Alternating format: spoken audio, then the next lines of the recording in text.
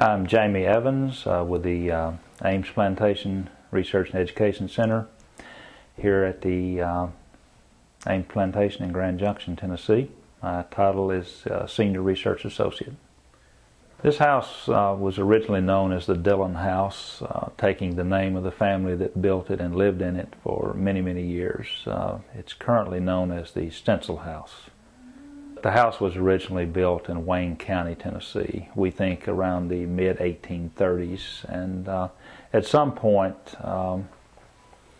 about 7 years ago, I guess it was, we were approached here at the Ames Plantation with the idea that the house be relocated here to this facility in hopes of being able to restore it and preserve it for future generations. And today it is known as the Stencil House of the Ames Plantation, and we are at this point making slow but steady progress toward restoring the house back to its original condition. The stenciling that's found here is originally from the northeastern United States. It was in use in the late 1700s through the 1820s and 1830s. It was the stencil pattern that's found here was created by Moses Eaton, who was a very popular painter and decorator in the northeastern United States in the early 19th century. And the way that it came to Wayne County as a folk art is that a lot of the settlers who were moving into the what at that time was the wilderness of the Tennessee area were moving away from more refined living conditions, and they were moving into an undeveloped, unsettled area. One of their biggest hopes and aspirations was to be able to match some of the living conditions that they had left in their homes in the Carolinas and points east of here and other parts of Tennessee.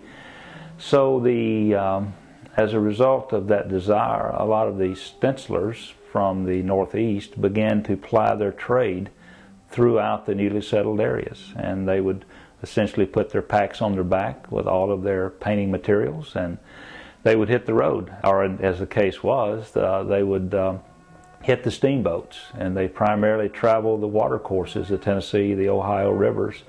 They would stop in communities and they would paint, decorating these frontier homes.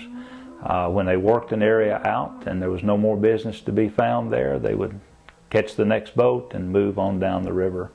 That's the way that this painting was brought to Wayne County, Tennessee, which is very near the Tennessee River. We were fortunate that we were able to get the house moved to Ames when we did, because it was in the latter stages of decay at that point. Had another 6 months to a year passed, the house would not have been movable and probably not salvageable. So essentially our first objective was to move it to Ames where we could take care of it, protect it from vandals, protect it from the weather, and that's exactly what we did. We brought it here, we stabilized it, and at that point we began to seek funding to make the restoration possible. Progress has been made, significant progress has been made to date.